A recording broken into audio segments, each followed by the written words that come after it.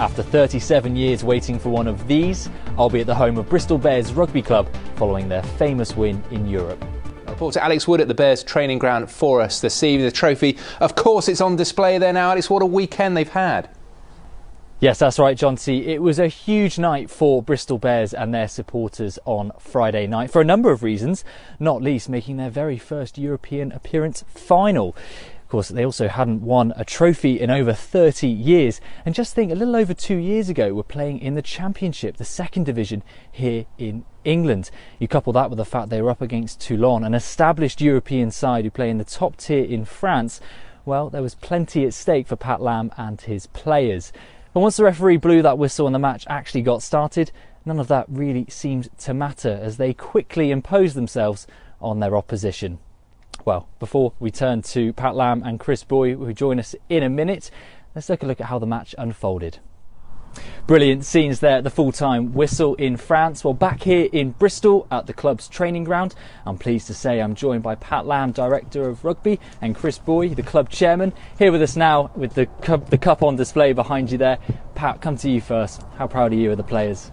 Next tonight, Coast Guards are urging people to avoid cliffs after a rock fall killed a dog and nearly injured its owner in Cornwall. A section of the cliff on a beach near Newquay collapsed yesterday, hitting and burying the dog. The owner avoided being struck, but there are warnings that recent wet weather could cause unstable areas near the coast and the sea, as Alex Wood now reports.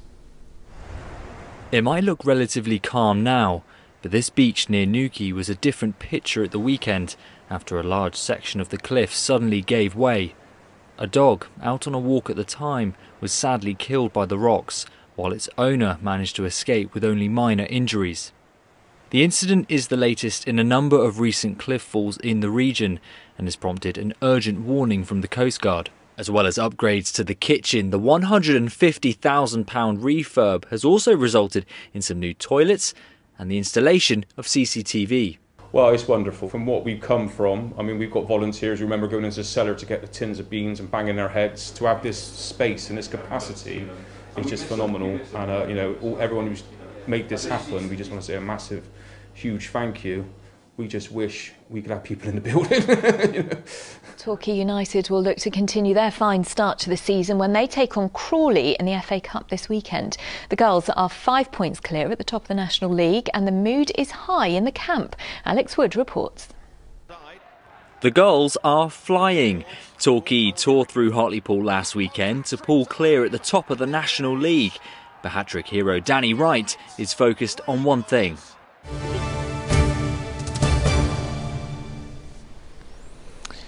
Good afternoon. Torbay's Director of Public Health is urging people in the area to follow COVID guidelines as cases continue to rise.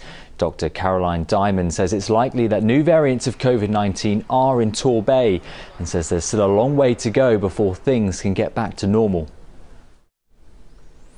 OK, thanks Philippa. That's it for now, but plenty more news on our website. We're back tomorrow at 4:45. Until then, have a lovely rest of your day. Goodbye.